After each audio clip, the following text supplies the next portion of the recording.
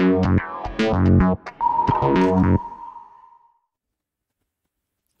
there, my name is Marco and I want to show you how easy it is to make Gutenberg blocks with Pinegrow. And as an example, I've selected one of these wonderful frames from automatic.css, Geary. Especially we want to replicate the door section, which is this one. This is a section with a card and also with this section heading inside. So this is the complete build. And if you use bricks, then this is very easy. If you own automatic CSS and the frames library, you can just go to the page, choose the template, which is named Victor, and insert these feature section Victor. This is how it looks inside of bricks, and you can style however you want it, but it's easy and it's done for you. So the question for me is how to build this inside of Pinegrow so we can use these elements as blocks. In my projects, I usually create a section where I can add other blocks inside. So I create my own section instead of using the group from core WordPress. Let's start. First, we will go into Pinegrow. I've built already the structure and the section. You can see it here. This is what I've done. It's exactly the same as the frames version, but I renamed the CSS classes and so on to match my own naming, but in fact it's a one-to-one copy of Kevin Geary's code, so thanks for that, and I just want to use it as a demonstration. Let's take a look at the structure first. It's the section. This will be a Gutenberg block for its own. Inside this we will have this container, and inside of the container we will create this intro alpha block. Then we will create a grid block with 4 columns as default. We will not make it configurable, but for demonstration purposes, I will just build this block with 4 columns. Then we will build this card as a Gutenberg block. And yeah, let's go. First of all, inside of the project settings, the project type is set to plugin. Plugin name, slug, folder where the code gets exported to, and version 1 will increment it on each export. And as block type, I've chosen the hybrid blocks here because this is the best of two worlds. You have PHP templating and you have React blocks in the backend. Okay, let's save this. Now we know our structure here. It's section first, then we will have the intro alpha with this 3 elements, the accent heading, the heading, and this lead paragraph here. And then we will create the card. We will go from outside and we'll work our way inside of the structure. So let's start with the section here. We will add a block action here, and let's name this section. Section. And we will create our custom category for this. Let's name this frame blocks. And we will register this. Okay. Then the block needs some inner content. And for now we will just leave as is. The next block we will build is the container. Let's copy this ID. I don't know why it's not in this drop down here. It should be. Okay, let's save. Then this is done. We can now check if this works. We will export the plugin. Then I will go inside of the project here. And you can see in this demo, I've just installed automatic CSS because that's a requirement for my blocks. I use automatic CSS variables. Then we have our exported blocks plugin that I've created in Pinegrow. Then we have our ACSS frames blocks plugin, which is the one I've exported or created here. It's this one. And let's activate and see what we get. Let's go to a new page and let's take a look inside of our blocks list. We have this new created category frames blocks, and we have a container, which we can see here, and we have a section. So let's remove this. First we need a section. Okay, and as you can see, here we can find our 3 containers already. The content is copied from Pinegrow as a default. That will change shortly if we created our blocks like we want to, but I just wanted to show you that it's possible to add our section here, and the 3 containers are added also. There is no inner content here. We will change that in a second. So let's go to our container. This is a block and we need an inner content for it. Okay, if we go to export and we reload the page. First let's save and then reload. Now, as we have defined that our container can have inner content, now it's empty and we can add whatever we want here. Okay. Then the next thing is our intro alpha block. Oh man.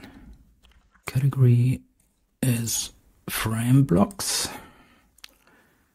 Now our block needs editable content, so we will start with the accent heading. The next will be the heading itself, then the lead paragraph, and that's it. Now we can go to save and export and we can try this. Reload the page. Let's go to the intro alpha and it's exported here as an example 3 times inside of our container. So let's remove this too. It's easier to understand what's going on here. Okay, now we have our section heading. I can write my text here.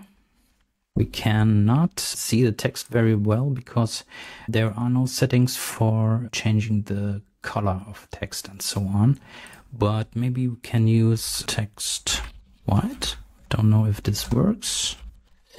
No, it's not. So let's go to text.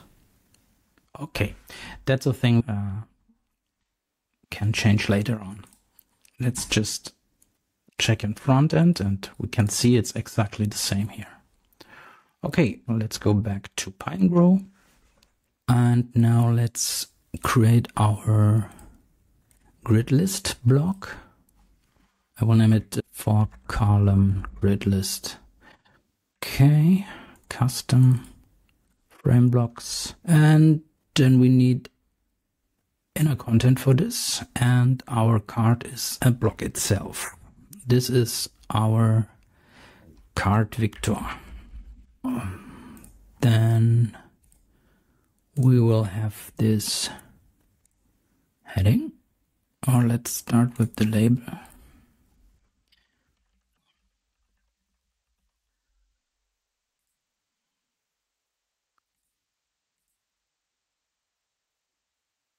Let's go to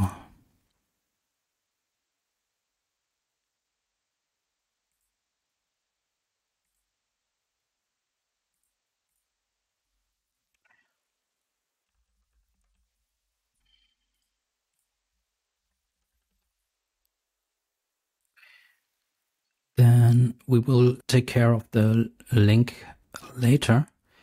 First, we will make the homework. The next thing is the attribute for description. And then the label is done already. So next one is the image. Image. As a default image size, I will go to medium large. Okay, that's it for now. Let's test what we can do. Export, reload, and let's try.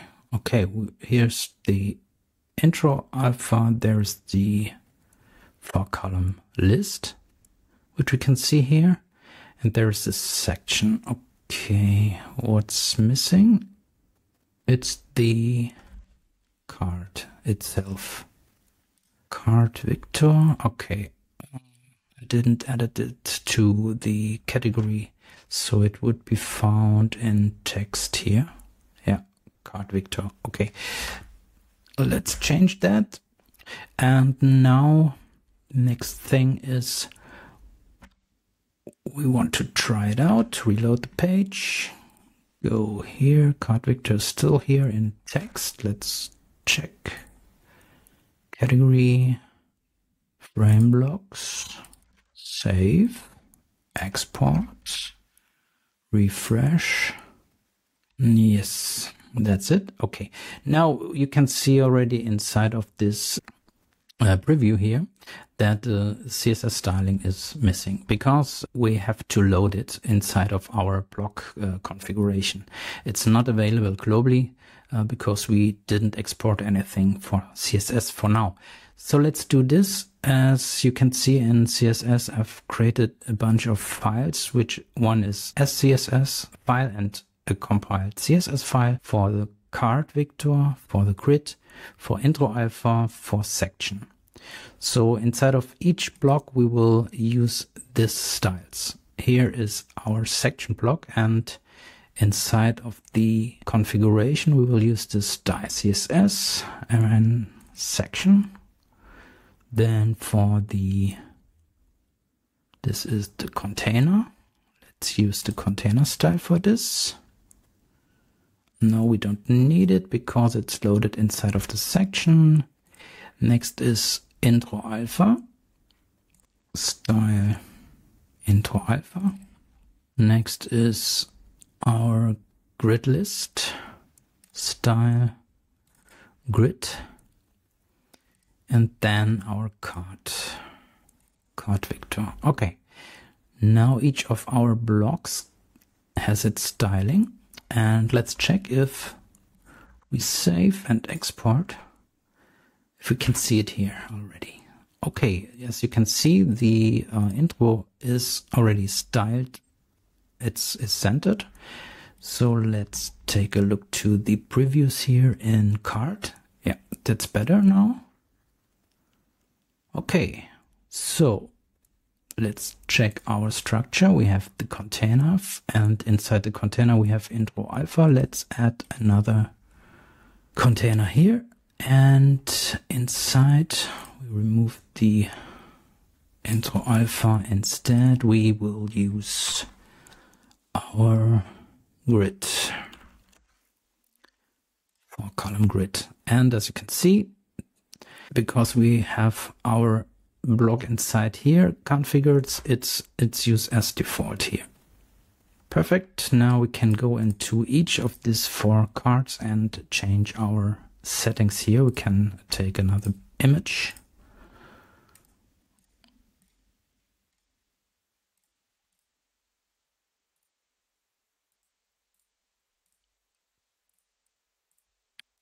And we can go here and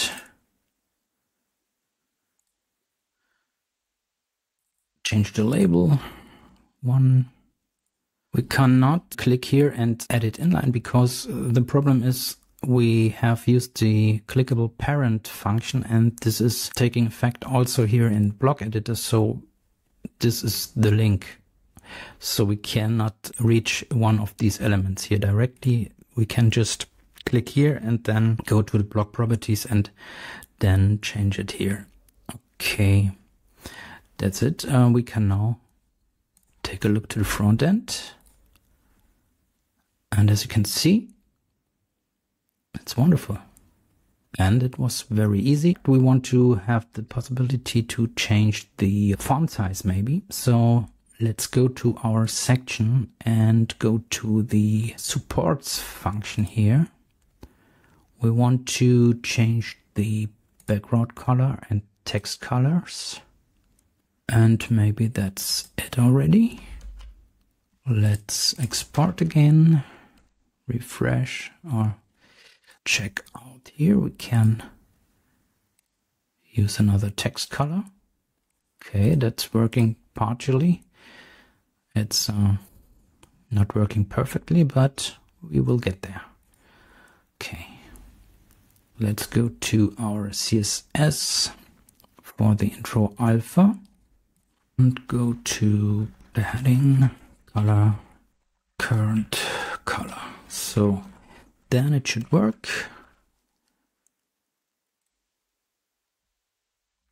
Oh, did I export?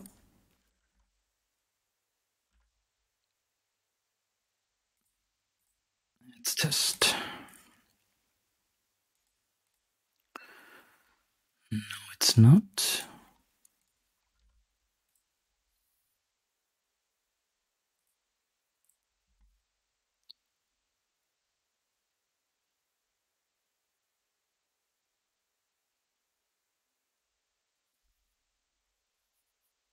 Oh, I'm inside of the accent heading here. That's not what we want. We want inside of the heading. Okay. My fault, sorry. Let's go to intro alpha and go to styling. We don't have a class here. So let's create one.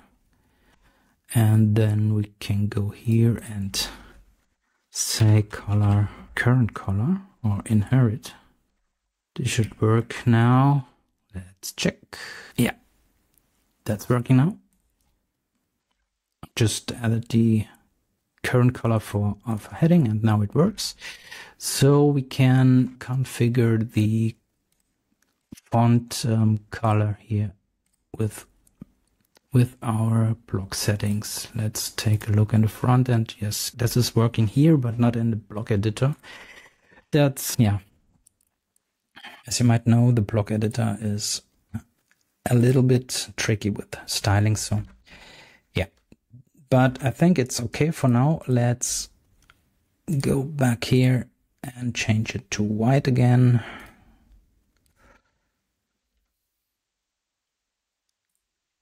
And that's it. I think the only thing we want to change now is the linking of the cards, because as you can see for now it's just an A tag here inside of the heading.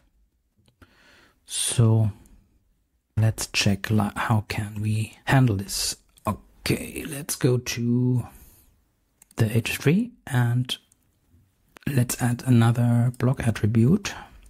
Add attribute, and now let's say link. Use as link, and this should be fine. Let's export again, reload the page, go here, and now we can set a link. Unfortunately, we have already saved our link inside of the heading here, but we can easily check this.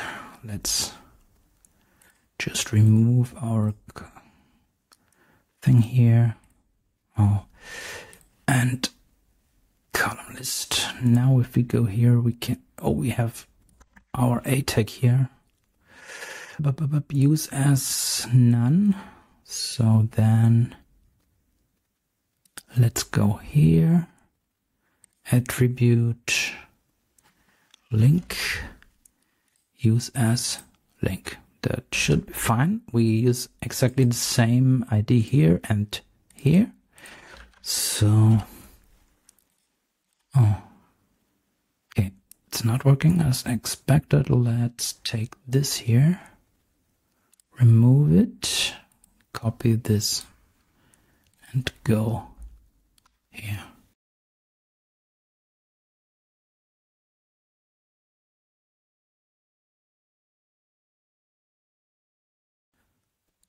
That should work now.